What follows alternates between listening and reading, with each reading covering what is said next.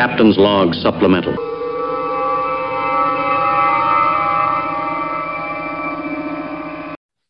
So, Miss Vicki. Yes, sir. Do you remember when we were watching those WRL events and some of those grid life events where you used to see the in-car video and it had like the cameras seeing front and back, but it also could see all the telemetry and everything that was going on? Mm-hmm. You know, most of the ones that we liked were taken by the Sentinel system. Remember James came on our podcast earlier? Right. You know, we have no excuse since he lent us one for trial and demonstration purposes. We should actually probably put that in one of our cars.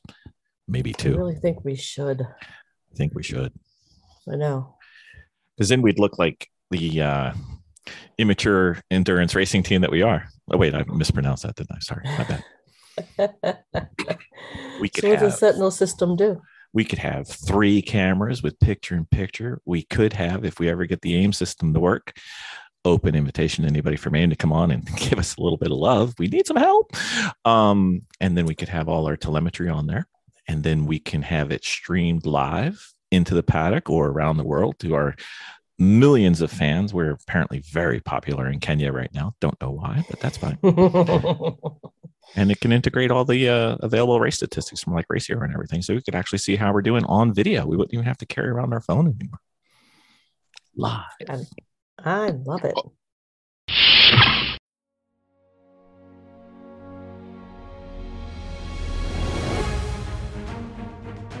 From the great halls of their house, there are assembled 3 who hope to one day be the world's greatest driving heroes. Created from the cosmic legends of the universe comes our team captain, the Vision, Bill Fisher. Their soon-to-be Wonder Woman, Vicki Fisher. Our Captain Marvel and head flight trainee, Jennifer Skripchuk. And our Batman, the master of tools, gadgets, and all things mechanical, our mild-mannered soon-to-be billionaire, Alan Danvers. Their mission, to fight injustice, share what is right and wrong, to get you out of your house and come out racing with them, and serve all mankind. They are the Garage Heroes in Training Team.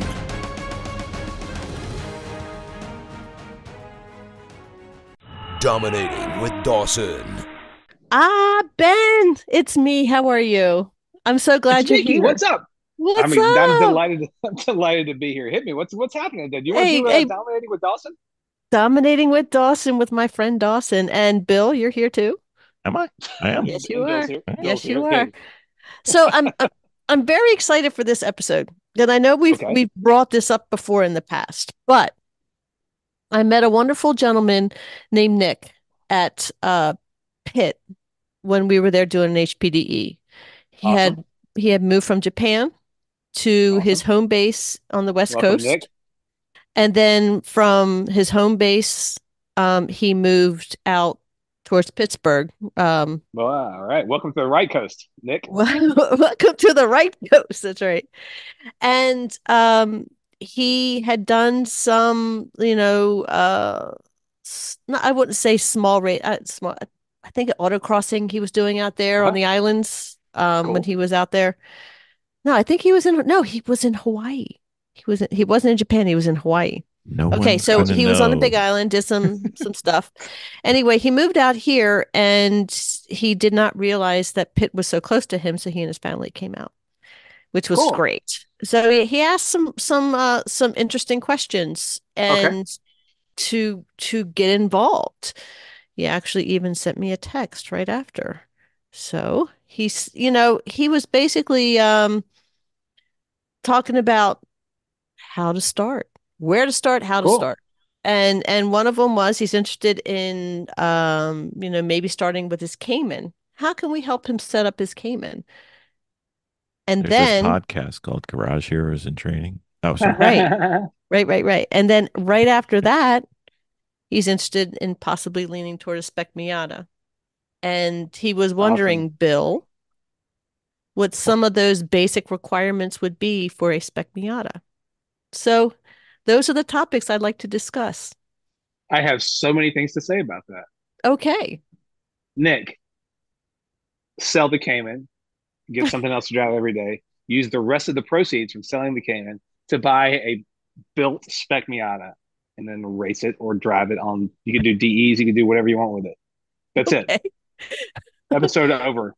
Get a right, get one with the right seat. Keeping in mind that Ben Dawson is a staunch Miata guy. Yeah, hell yeah. If somebody says they want to Spec Miata, do that. Like, I mean, you cannot beat the fun per dollar ratio of a Miata. It's so much. I mean, I blasted around in one for years. And how so? Let's ask a real practical question. Is Nick a person who is between 5'1" and 6 feet? Yes. Would you say? Great. Get a Spec Miata. That was the only other question. Good. I'm right at 6'1", and we had built our cage, but we also had put in a containment seat. So we gone from having a kind of a we had an Ultra Shield Spec Miata seat in there before, and then we added some containment wings to that aluminum seat just to kind of get some better protection. But doing that made it where me getting out of the Miata was a lot like that. What's the guy's Ace Ventura when he's in that Rhino and he gets all sweaty in the Rhino, and then he has to like slide out through the Rhino's butthole, and he slides out like backwards and naked. Me getting out of the Miata was very akin to that movie scene at that time, where I was having to kind of fall out backwards, because you kind of had to get yourself around the containment part of the seat that we added. So instead of just kind of jumping straight out of the side of the Miata, I had to kind of go out and then fall back. And I had to start being honest with myself as a 6'1" big boy who had small children about like how quickly could I really egress myself from this car if I were on fire. And so that's what kind of moved me off of Miatas, was just the fact that I don't think I was being honest with myself about how quickly I could get out of the car, in a panic upside down. You know what I'm saying? And I have little kids. Yep. So, but as long as the right body size, there's nothing wrong with a Miata. And they are so much fun. I mean, it's I think if somebody's already got a Cayman in their possession and they would like to start just tracking a Miata, I would ditch the Cayman, buy a Civic to drive every day, and then I would just spend the rest of that. I would buy probably a 15 or 10-year-old Civic to drive every day on the street. I'll get one with a manual if I could, just for good racetrack practice. But then, I would, if you could sell a Cayman, you would have money left over to turn around and purchase somebody's Spec Miata they're selling, whether it's a shop or somebody's getting out of it. You could buy, I wouldn't say a nationally competitive one, maybe, but you could buy one that is plenty good with tons of spares that you wouldn't have to do a lot of work on. You could go right to the track with it, and you could probably even drive it to the track. I'm sure you can make it enough to drive to the track if you wanted to start relatively small before you start, going to the track with 12 sets of tires and 3 engines or whatever. But you could do that too with sold Cayman money. You could do a lot of stuff. Yep. Right. So I know one of the topics that he had brought up was he was curious about what was required, some of the big basics that we may need. Say, for instance, like as far as the car, suspension. Buy one. Sell a Cayman. Buy one. Like they tell you exactly. So sorry, not to be a smart ass to Nick, but yeah, everything is set out in the NASA and the SCCA rule book as far as what's allowed, what's not allowed, weights. There are different stripes of Miata, like different sub levels of generations, and a lot of them have their own specified weight. So 99 to 01, or sorry, I guess 99 to 2000 would have a certain weight, and then 01 to 03 is a different engine type and different. They all have little small differences. But there's a 89 recipe. to 93 or one. Yeah, but it's all specified. They tell you what shocks you can run, what tires are allowed. So there's not a lot of opportunity for hot riding a Spec Miata. It's sort of, they tell you exactly what to get. You get these sway bars, get these shocks, get these springs. I think you got a little bit of room to move on the diff if you want to get a certain, diff can be a type, but not a certain brand. So you can do a little bit of stuff with the diff. Torsen, what say, Bill? The details that you can play with aren't going to matter until you are so far down the road. You'll know the answers. Right. Exactly right. All the stuff you could choose. Yes. In the beginning, just follow the recipe. Yeah, exactly. That's a great point. And to me, one of the things I've always loved about Spec Miata is that it's paint by numbers. I'm not an engineer. I'm a full-on dumbass who can drive the shit out of a race car. That's what I am. So tell me the formula. Let me go build that. I'm building a Spec E46, which has probably, I would say, 30% more room to choose on some components, which is fine for me at this point. I'm smart enough to make a few choices on a car, I think. But back when I was getting started, I was like, I love Spec Miata because it's like, just tell me what to build. All I know how to do is drive. I can drive and I can barely keep a car on track. So give me something that's easy to put together. I don't need any kind of wizardry because I'm dumb. I'm as dumb as the day is long. I cannot figure out which exhaust is the best one to have or which dip. Like I can't like don't put that decision on me. All I can do is drive, you know. So that's my take, and that's one of the things Just give reasons me why the I think Spec recipe Miata and is I'll great. bake the book. Then does Exactly. tire pressure and camber and draws the line. Right. That's right. I'll do setup stuff to my own preference, but I can't guarantee anybody else will like it. I only know what I like, and I can drive. That's it. But so my perspectives are not always that useful, but I do know what's easy to work on this. And if you are fortunate enough to have the kind of money to just roll right into a fully built package instead of having to build your own from a street car, I would do that. I would grab a car that a reputable shop in the area has already built. And I'm sure that anybody in the area kind of points you toward these guys are good, these guys may be less good, but you know what I mean? Whatever. But somebody can point you in the direction of a reputable shop who will still sell you a built car, probably Planet Miata or somebody like that. It would be a great option. But you can get a fully reputable, safe race car from shops that are building Spec Miatas. I'm so glad, Nick, that you said Spec Miata because that's a class that's been in existence since at least the early 2000s, maybe late 90s. So they've had a lot of time to develop a great class. It's still very active. It's still, if not that most highly subscribed group at every club race event, it's right there. So there are plenty of people to race with. Always a good pack. Super easy cars to work on, unless you're doing it inside, unless you're trying to be upside down in the footwell. Otherwise, really easy. Super fun cars. I love mine. So Even the other thing too is that I believe, just by observations, that Nick, I believe, is also very similar to your situation. So he's got little kids, a young family, they can drive a Miata. and I don't believe that he will be jumping straight in to straight spec. Right. So it's fine for now to even just start out with a Miata and just have a general build before you have to go into all the requirements. Can The build as you go. Miatas, even basic Miatas, have a great return on investment. They really do. They hold their value um, quite well. So even getting one that could go between street Excuse me. and track for now, just to learn in, is not such a bad Yeah, thing. that's true. I think I wouldn't try to have a Miata on the street at all if I had little kids. Um, just one thing to point out: they're not great little kid cars. I don't think. No, they're not great kid cars. I'm sure he has another car, but he's also driving a Cayman, so Excuse me. there's Yeah, that. yeah. For me, from my perspective, I would swap the Cayman for a car that's pretty much a full race car package. Because even if you're not ready to jump right into race and spec beyond door to door, there is no harm in having a fully prepped race car because it's a car you can just dump fuel in, hop in, hit the button, go right on track. So Yes. Miata, there's no turbo to worry about cooling down or anything like that. I mean, you can really just go hit a session, get out of your car, walk away from it, get a sandwich, whatever. You might need to put some fuel in it for the next one, but you're not gonna. I mean, it's so funny. Like even after like years and years of tracking and racing the same Miata, I bought a crate engine at some point. But I mean, I raced for probably I don't know how many years on this crate engine. My friend Hans never ever even drove the car. So the car kind of freaks me out. I'd rather drive the BMWs we have. But finally, like one day he changed it. I was like, hey Hans, check the oil before the Miata goes out again. He went over there and checked the oil because BMW oil gets all brown and black, even if it's relatively new. He goes and checks the oil in the Miata. He's like, this thing's like an oil cleaner. It's crazy. You know what I mean? It was always every time he checked the oil in the Miata, it was always like crystal clear. Like I mean, that car, those engines are so good. And so anyway, Yeah. it's from a low maintenance standpoint. I think I heard you say Nick has little kids.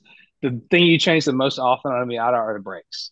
And Yeah. I used to change the brakes a lot because I would run like sprint racing pads at DEs.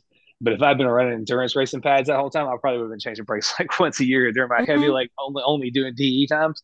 So yeah, I mean, Miata's extremely low maintenance, and there's not a big distinction between do I want to get a Miata that's okay for the street and then build it up myself over time, or do I have the means and the wherewithal to sell my Porsche Cayman and just have a race car that's ready to go to the track whenever I think about it. And all I need to take is maybe a set of brake pads with me, a jug of oil just to be safe, but you're not going to burn any oil in a Miata.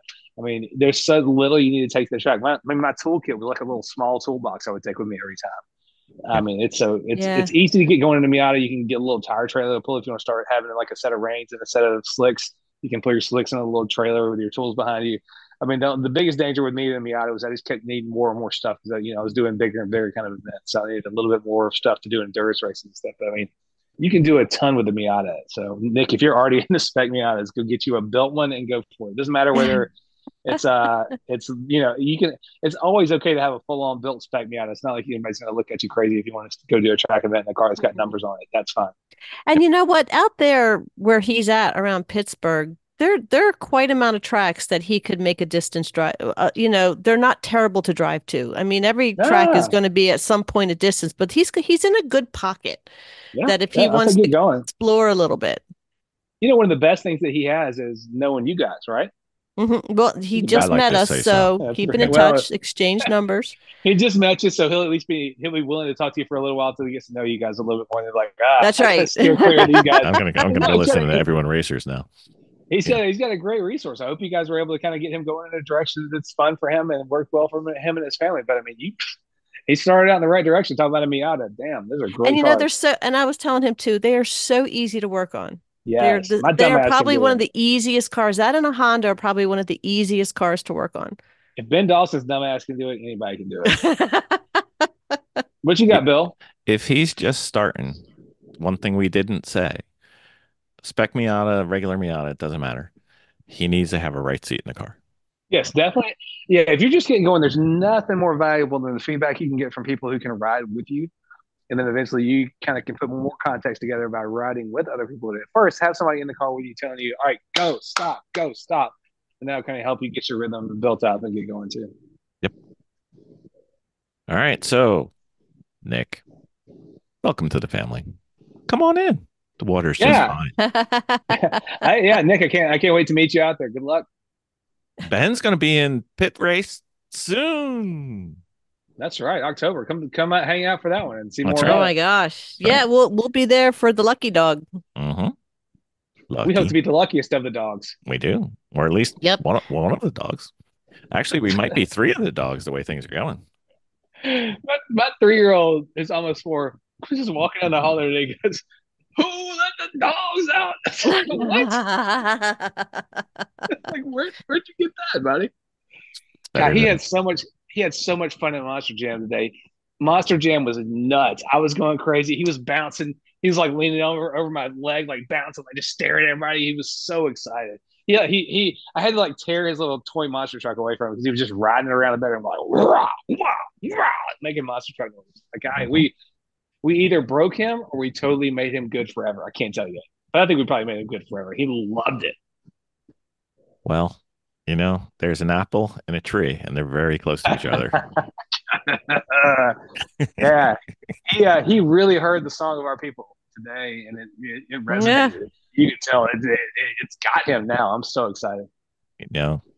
I can't wait for the first Dominic with Dawson with special guest. Chaplain Dawson signing on, right? That's right.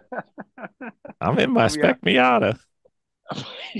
We've been doing this for a minute, so like it's not that far off.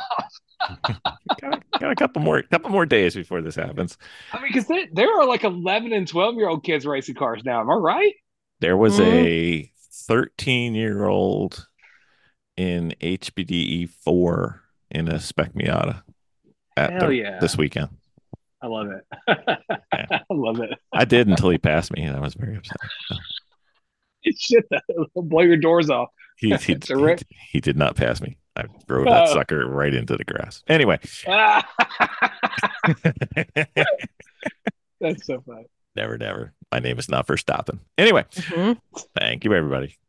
Thank you. That was fun. Good luck, Nick.